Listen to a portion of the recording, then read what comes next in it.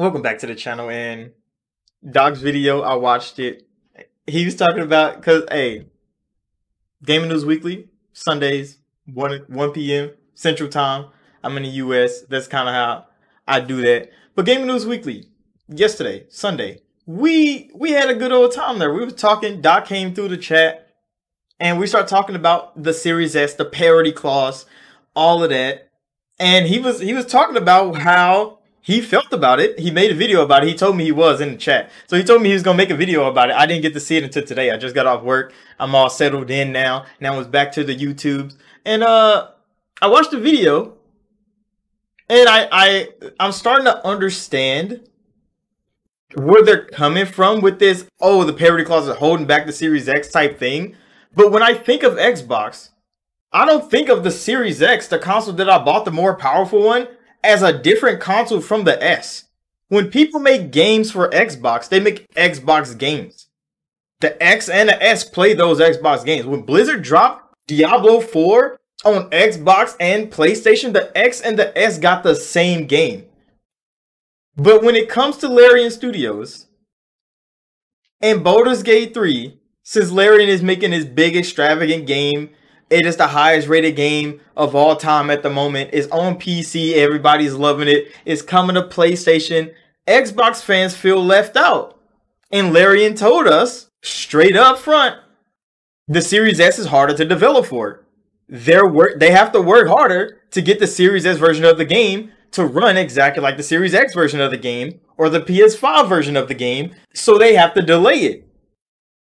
Series X owners on the Xbox side of things took that as like, oh, so if the Series S didn't exist, we would have that game too. I mean, nobody can say for sure but Larian. But the problem is, yeah, they have to work harder on the Series S version of the game, so they're delaying it. And everybody's like, well, just drop the X version of the game. There has never been an X version of an Xbox game. I don't know where they got that idea from. There's no such thing. In my eyes, anyway, there's Xbox games, and those games run on Xbox hardware, just like PC games run on PC hardware. And I'm like, when I hear this, because I was saying, he said it in here because I told him, like, that sounds entitled, bro. That sounds entitled, like, oh, since I bought the more powerful console, I deserve to get things first. Or get things before the lower end console people get it. And I'm like, that sounds entitled, Doc, bro. That sounds like since you spent more money, you deserve more. Because there's literal people on the internet. I've seen some videos get sent to me on Discord. I didn't react to those. But there's people saying like, oh, they should just make the S owners play the game in the cloud. And I'm like, so you want developers to make cloud versions of games instead of the S version of games, and just make the S people play it in the cloud when they could literally have developers make the Xbox version of the game run on both of those. I'm confused. I'm real deal confused on why they're separating the X and the S now. Like, that is so wild. When Xbox announced the two consoles and one of them was worse than the other one, we all chose to buy the better one. Because games are going to run better on our Xbox games that come to Xbox are going to run better on this one. Now they want games faster because they bought the better one. It is crazy. It sounds wild to me when I hear that.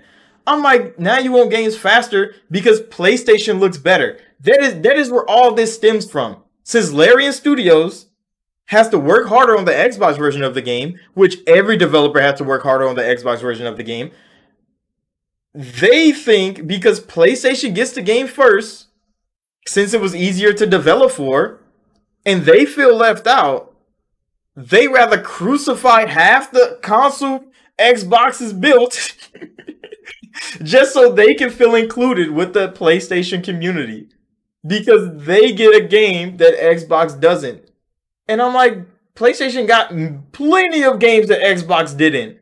Did people just forget Persona was on PlayStation for how long before it came to Xbox? And there was no reason why it couldn't be on Xbox. They just chose not to put it on there.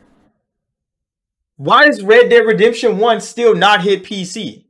There's no reason it shouldn't be on there. They just chose not to fucking put it on there. So if Larian is making the Xbox version of the game after they finish the PlayStation version of the game, after they finish the PC version of the game, how that the S being a problem wouldn't change the timeline anyway. Because if PC is their primary place, this is where I want to put my game, and they put it there.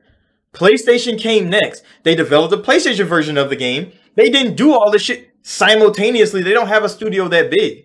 So they have to choose the version to work on. Then they go work on the next one. If Xbox's version of the game is going to take longer and they waited last to make it, of course it's going to take longer.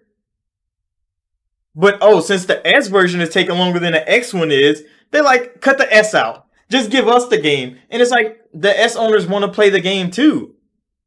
There's where I see the entitlement at. Because you're just saying like, oh, S owners don't deserve the game because us X owners could have the game already if y'all didn't exist. That is crazy talk, bro.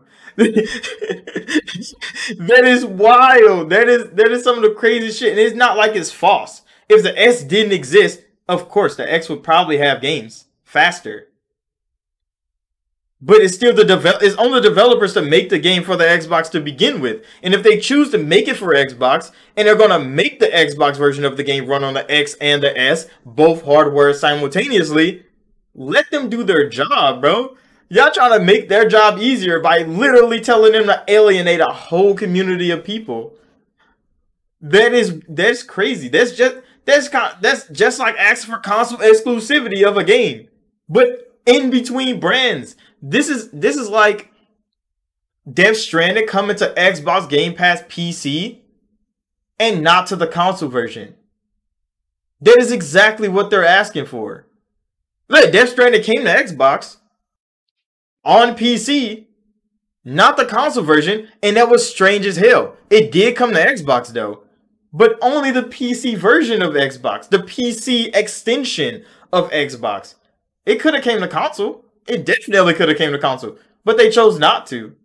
This is the weird dilemma that the Xbox community is in now for some reason. And it's so strange. And it's all because Larian Studios made a great game that everybody wants to play, which is good. Everybody wants to play the game, but now people are getting entitled to the game because they paid more.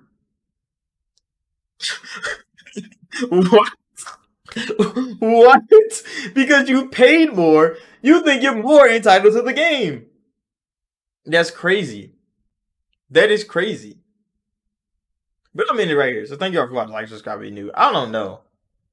That's just how I see it, bro. That is wild because you paid more. You think like, oh, the lore in hardware is a problem because my high-end hardware doesn't get what it deserves. Like, everybody get what they deserve, bro. Do you really deserve Baldur's Gate 3 because you paid more? I think not. But, I mean, hey, I'll see y'all in the next video.